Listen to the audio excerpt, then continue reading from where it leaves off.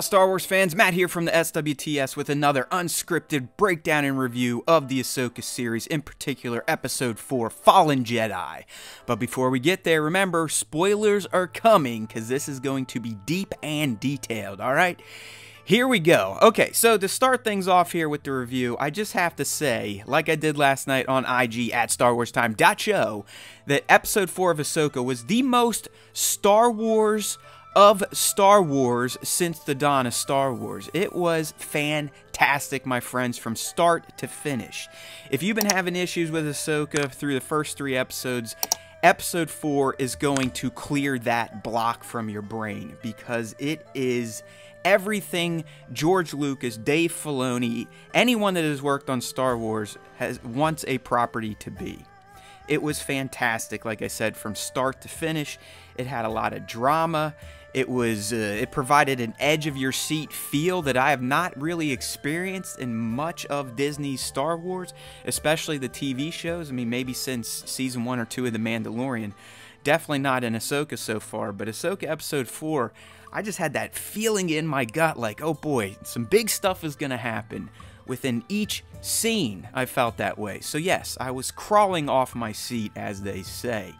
I also have to say that I found this to be the best portrayal of AHSOKA yet. It felt like we got some of those emotions we've all been wanting to see from her, as we've been slightly complaining that Rosario's performance, while not her fault, has seemed a bit tempered, a bit too stoic at times. That wasn't the case in this episode. I mean, hell, she even smiled once or twice. And then you could see, you know, when she thought Sabine was dead, the anger came through, and she kind of lost her cool. And that's why she was defeated by Baylan. It felt like AHSOKA, or at least the one I think all of us were expecting. There was more personality to this performance. It felt a bit more true to the character and for the situations she was dealing with. So A+ to Peter Ramsey. I don't know if he directed Rosario differently or what, but it was noticeable in terms of just how AHSOKA felt in Episode 4 here. I also have to talk about the lightsaber battles. I mean, my goodness. I mean, we're talking some of the better to be featured in the franchise. They had a great pace to them. They had a great story to them, a great look and feel. You know, having the dark backdrop of the Cetos Forest was nice to really make those lightsabers contrast. But they felt methodical, especially the fight between Baylan and AHSOKA. In my mind, that is exactly how George Lucas wants lightsaber duels. Not so much the quick, fast twitch stuff we got in the prequels, but the more samurai-esque, master v master, the slow pace, the methodology Baylan and AHSOKA used to size each other up before they began striking. It was a ballet. It was a dance of death. Just beautiful stuff. So, I mean, I can't gush enough about this episode, but I will leave it on this. The last really, you know, kind of high point for me before I get into the top moments is Baylan again. I mean, Baylan kind of took a backseat in Episode 3, but thank goodness in Episode 4, Ray Stevenson, R.I.P. my man, was able to shine again with this character who, quite frankly, my friends, is the most interesting villain in all of Star Wars. He's not all dark, he's not all light. You can tell he knows some things. The way he talks to AHSOKA, it's almost like he's been following her. Has he been time traveling? What's he talking about? Like he's doing all that he's doing and working with Morgan and going to this new galaxy for the greater good. What does that mean? And he's got morals. He's got ethics. It's so fantastic, the mystery that this character is shrouded in. And I really do think we're in for a reverse heel turn. At first, I thought Shin would be the one turning back to the good side, but now seeing how she is force choking people, I'm thinking Baylan's probably going to take some issue with what Thrawn, Morgan, and the rest of the group are going to want to do in this new galaxy. But don't sleep on him. It almost feels like he has access to the world between worlds. He just knows some things based on what he said in this episode. But Nick and I will go into that more next week on the Star Wars Time Show live stream, 5 p. East on YouTube. Let's go. Okay, so let's go ahead and get into the top moments, as there were plenty. I'm going to start with the seeing Sabine in Mando form for the first time. Oh my goodness. I mean, the whole opening battle was great with Sabine, Ahsoka, and those HK assassin droids and just random thugs, but it was Sabine in particular. We finally got to see why this character was asked to train to be a Jedi. I know she's seen kind of like mopey and a bit ignorant and stubborn so far, but that's Sabine. You gotta remember, she is a Mandalorian. She is a badass in her own right, especially when she's got the armor on and blasters in her hands. So it was great to just see her, you know, kicking butt, taking names in her true form. And obviously Ahsoka looked like a badass too, slashing people down. So that's definitely a top moment. Number 2, I'm going with Hera's rebellion. I've loved every moment Hera has been in, you know, because she is channeling her rebel spirit. Again, she bucks the system here after Senator Ziono and the wuss Chancellor Mothma did not grant her request to help her friends. So I love that she goes rogue. She channels the old Phoenix Squadron call signs. That's great. We get to see the Ghost. Carson Teva shows up. Just awesome stuff here, especially if you're a fan of Star Wars Rebels.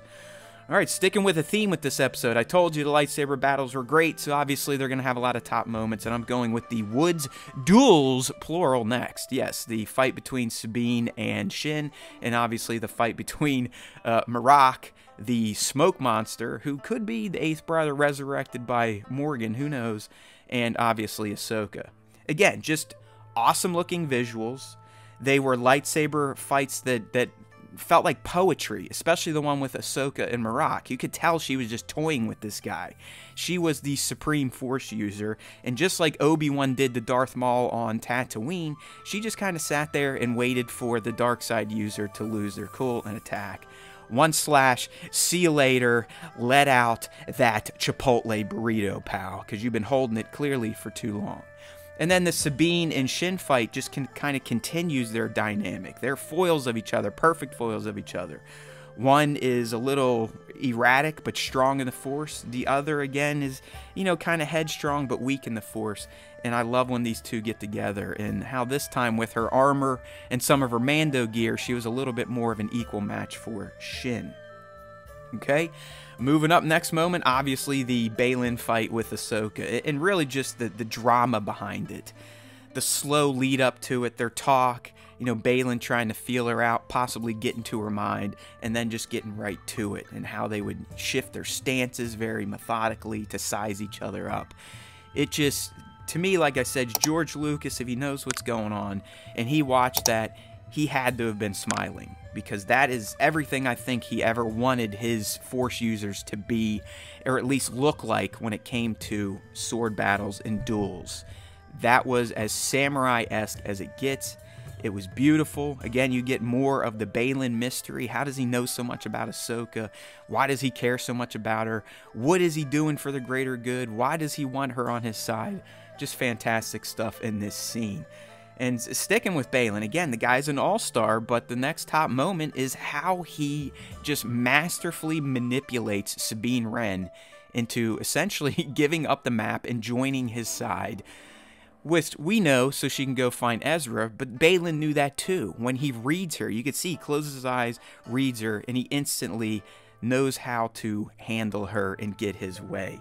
So it just shows you that he doesn't have to be your typical villain and overly forceful and wordy. He can get what he wants by sticking to his word, just like he did there. And like I said, the fact that he called off Shin and is a man of his word, I'm thinking he's going to change and probably pay for that change. But we'll see as the season plays on. He also gave us some cool lore there with Sabine's family. We learned more or less that they more than likely blew up in the Purge that we've heard about from The Mandalorian, and it seems like Ahsoka did not allow Sabine to return home to help.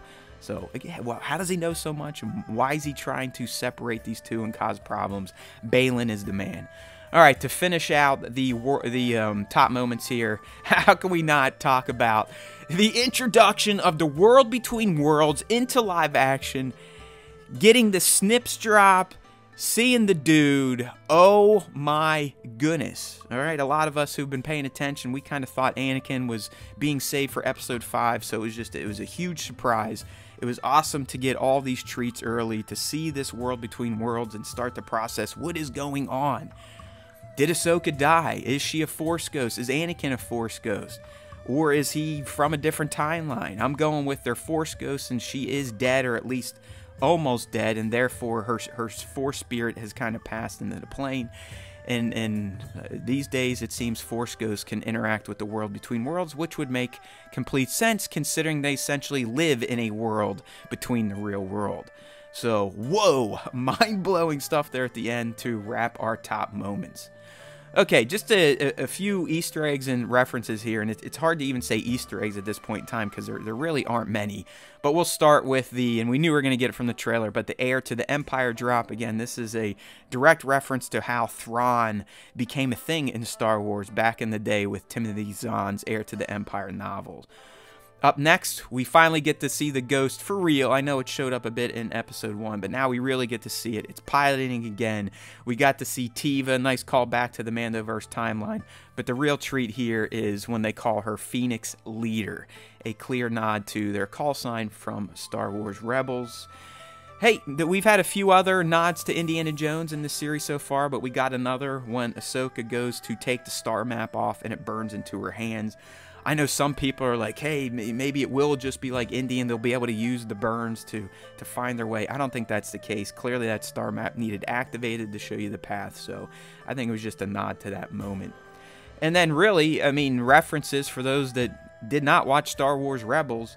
Ahsoka is in what is known as the world between worlds. It's essentially this portal universe that Force users can use to manipulate time. So we're going to be in for some stuff next week. So things I've heard, you might have read some spoilers, you never know, but I think they're going to use the world between worlds quite nicely, and it's going to be done in a way to kind of show Ahsoka that no matter what she has done or is going to do, she can never change her past, present, or future. You know, Anakin was always meant to fall. She was always meant to follow the path she was meant to follow. And I think the world between worlds will explore that through some alternate timeline type of stuff. So strap in, my friends. And finally, another great reference back to Clone Wars. And hearing it for the first time from live-action Anakin. Hello, Snips. Woo! The feels. The feels. Alright everyone, if you like this content, hopefully you'll give us a subscribe, like, comment, all that fun stuff. We also do a podcast, so go give us a follow. Check out the links in this description or head to StarWarsTime.net. Remember, there's always time for Star Wars Time, and if you listen to the Star Wars Time show, the Force will be with you. Always.